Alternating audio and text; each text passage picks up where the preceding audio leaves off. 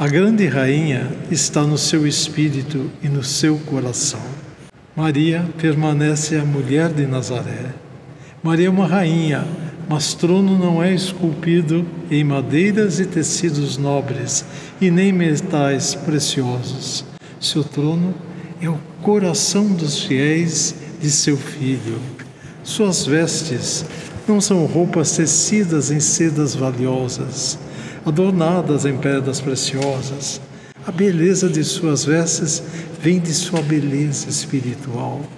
E a preciosidade de suas vestes nasce de suas virtudes.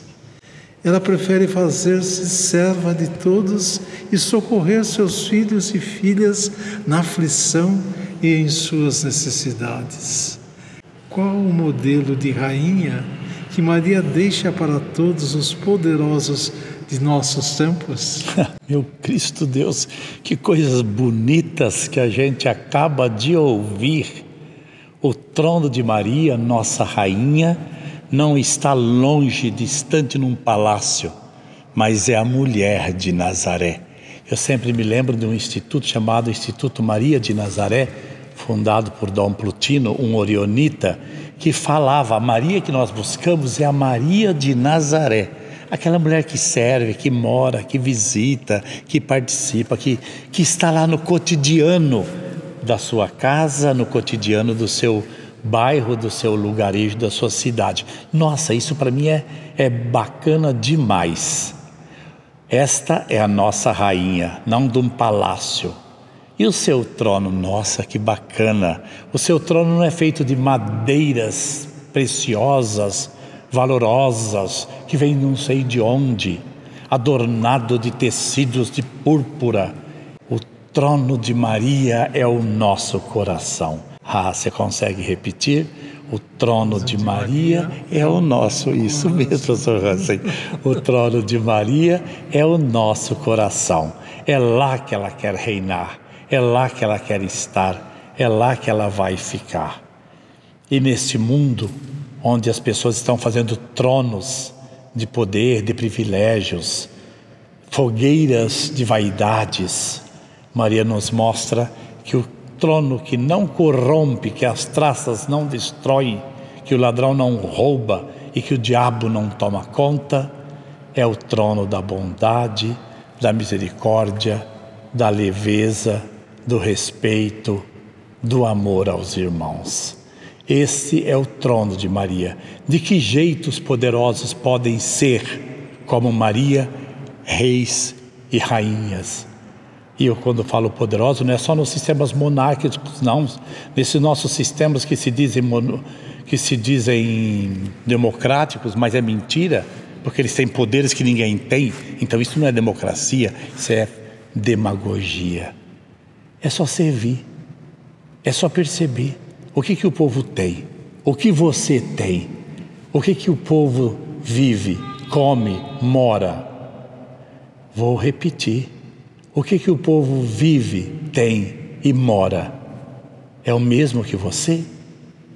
Os impostos é para você ou para o povo? Ora, qual é o jeito de ser como Maria? Ser rei para servir, ser rainha para servir, servir, servir, servir. Se nós quisermos que não pereça o nosso reinado, não seja consumido, corrompido pelas traças e a fogueira de vaidade não termine em cinzas, é reinar como Maria, servindo na fraternidade, na justiça, na igualdade. É a esta Maria que eu rezo, é a esta Maria que eu presto culto, de quem eu sou devoto. Não é assim? Sejamos devotos e rezemos a Maria, a rainha bondosa, a rainha da misericórdia. E que Deus cuide de nós e nós cuidemos uns dos outros.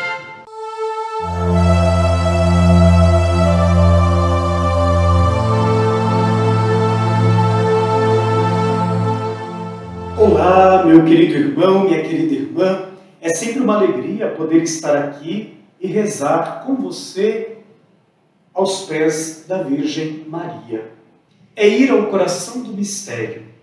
É assim que Maria viveu a sua vida de fé e a sua alegria de ser uma das primeiras discípulas do amor do seu filho. Maria contemplava as ações do filho porque via em cada uma dessas ações a revelação do amor do Pai que deseja o bem para todos os seus filhos e filhas. E através do seu filho, que veio ao mundo por meio do ventre de Maria, o desejo de levar toda a criação à sua plenitude.